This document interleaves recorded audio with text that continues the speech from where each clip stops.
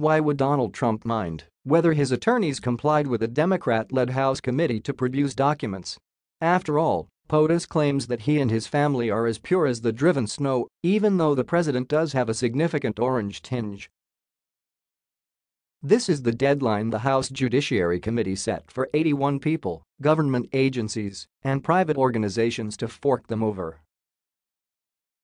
What is the problem then? The Judiciary Committee encompasses far more than special counsel Robert Mueller's investigation into Russia's attack on the 2016 presidential election and the Trump campaign conspiracy with Moscow. This House committee has been doing what the formerly Republican-led committee should have done over the past 2 years.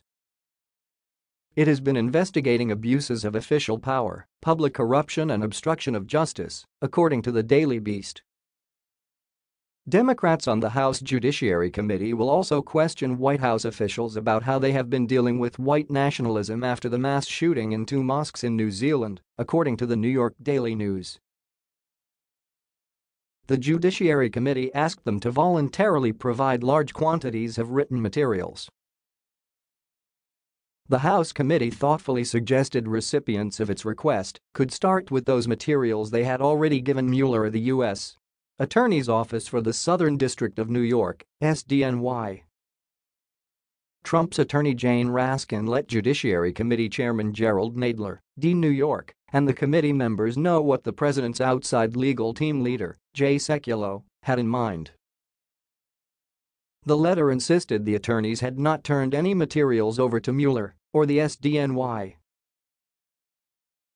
Therefore, Sekulow used semantics to claim what Nadler wanted did not exist. Republican strategist and former 2016 Trump campaign aide Michael Caputo's attorney informed the Judiciary Committee by letter that his client refused to testify or cooperate in any way.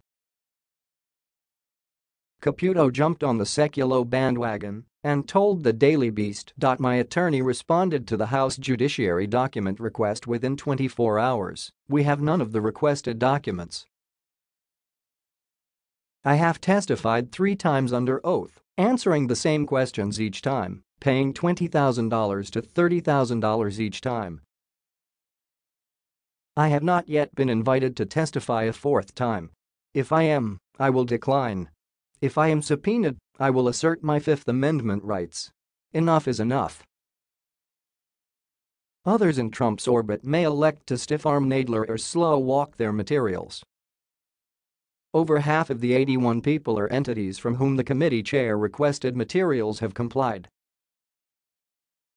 A number of those who were around Trump during the campaign told the Daily Beast they intended to comply. Former campaign foreign policy aide Carter Page, music publicist and Trump Tower New York meeting facilitator Rob Goldstone, ex-political advisor Sam Nunberg, and even ex-legal team spokesperson Mark Corallo told the Daily Beast earlier this month they would cooperate. The House Judiciary Committee has the power of the subpoena, but there has not been an answer to what Chairman Nadler will do if people refuse to comply with his request for materials.